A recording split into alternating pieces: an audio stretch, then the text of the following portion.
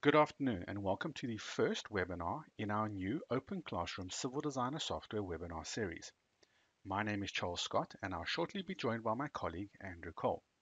I trust that you're all well, safe and staying at home as requested by our various governments and the World Health Organization. What incredibly interesting or perhaps concerning times we're currently experiencing throughout the world. So why the new Open Class webinar series?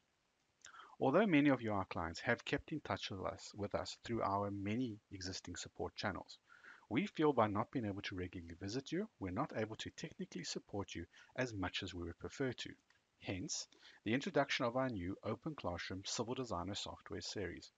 These short webinars will be held every week from Tuesday to Friday at 2 o'clock, covering the same modules each day, i.e. survey terrain on Tuesdays, roads on Wednesdays, sewer and storm on Thursdays, and water on Fridays, with the option of later introducing Design Center and CAD on Mondays. Obviously, there will be no cost involved. During the webinars, we will take questions via the provided for messenger service and will contact existing clients for further assistance after the webinars, should such requests be made. So without further delay, Andrew Cole, who many of you in the Western Cape, Eastern Cape, Southern Cape, and Namibia will know well, please take it away with today's Survey and Terrain webinar. Thanks, Charles, and good day, everyone. In today's Survey and Terrain webinar, I'm going to be showing you some of the new features that have been added recently that you might not be aware of. So the first one I'm starting off with is the LiDAR thinner, which is available in our CAD application. It's under the Tools pull-down menu, External Utilities, and you would select LiDAR thinner. So this routine would be run if you have LiDAR files, laser survey files that are a little bit too large to work with, and you want to reduce the number of points. So you can see we cater for a couple of different file formats. In this case, XYZ file. Just have to select that LiDAR file, open it up. Okay, so in this case, we've got 3.4 million points, close to 3.5 million. And then the program would then, at a 2-meter grid interval, be able to reduce that amount to about 937,000 points.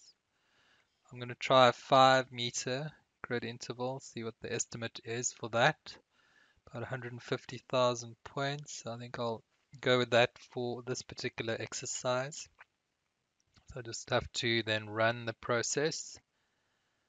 And then the program is going to output a DAT file for me, which I can then import into my project. So I've got a project that I set up to use for this import. Just check my project settings. I just want to make sure that I have created a terrain file. And there I do have a DTM file, so that's fine. So it's just a matter of then a survey import, a normal ASCII import. We do have lower down the normal LiDAR import if you were bringing the LiDAR file in, but this is reduced ASCII file, so just a DAT file. Just have to find that file, just the file type is a data file. And then just to check where I saved it, I think it's here on the desktop. There we go. You can see it's a DAT file. And then just your normal ASCII import dialog, you would set what the delimiter is, apply constants if needed. I'm not going to apply a constant, but I need to put in my column headings. So just X, Y, and Z, it looks like in this case, based on the negative Y, and then just finish. And there we have a nice thinned out LiDAR survey. Okay, for the next feature, I'm going to look at the creation of a DTM from a drawing with 3D polylines with contour lines drawn on it. So I'm just taking our normal Survey and Terrain Training eSmall project, and I'm exporting the contours as 3D um, contours or CAD entities. So I've just published that layout with the contours in it, and then I'm just going to open up that published drawing. Okay, we can maybe just check if I select one of the lines just to make sure that they are now polylines, yes, with the correct elevation. Let me just check another one just to see if it is falling in that direction. Yes, you can see that's a bit of a more lower area down there. Okay, and then I'm just going to create a project out of this published drawing. So I'm checking the terrain box and just putting in a name for my DTM file. So polyline to DTM. I'm creating that terrain file and just setting the correct allo band to 27 in this case. Okay. This polyline to DTM function was available in the terrain application under the model pull down menu, but yeah, I'm going to run it from the file import menu. You can see over there, convert drawing entities, selected polylines. So I've pre-selected one of the polylines. So we're selecting to hide the DTM points from the polylines themselves, the 3D polylines. And then the method over here, you'll see there's two new options, bend points for contours and for detail. Actually, three options now. I'm running it with the bend points only, which then puts in a DTM point on every polyline vertex point. So nothing on the straight sections. It's purely on every bend point, vertex point of your 3D polyline. Okay, so I'm going to run the function again and use the for contour method this time. So I've selected another 3D polyline, and in this case I want to specify the for contours method, and then also set the spacing between your points, the maximum spacing between your DTM points. Okay, so this is thinning out the number of points at those sharp corners along your polyline. So less inserted points, specifically when the change in direction or deviation is less than 10 degrees, then it won't insert multiple vertices at the bend points.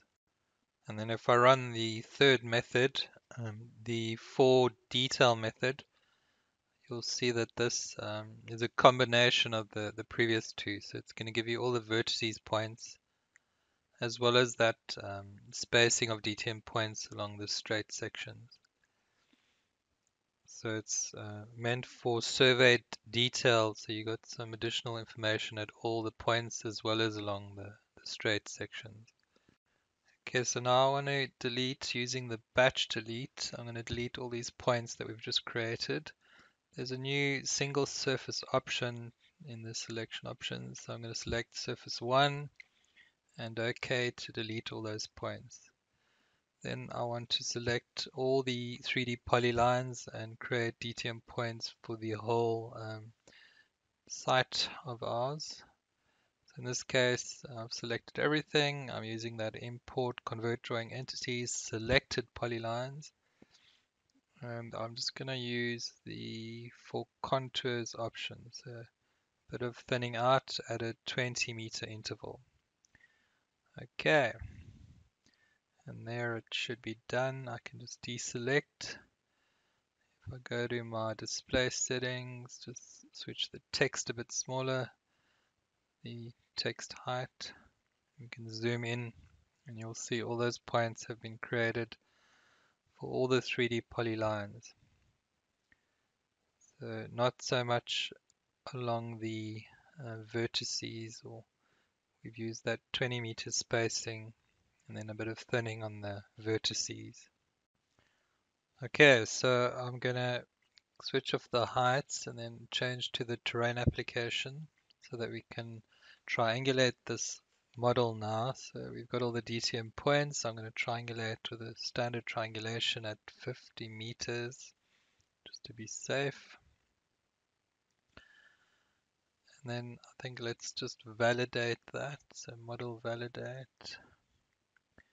our surface 1, and there is an error. So not to be alarmed, we do have that new remove invalid lines function. So I'm going to run that now, model remove invalid lines, and that would remove all the crossing lines and sort out your triangulation for you.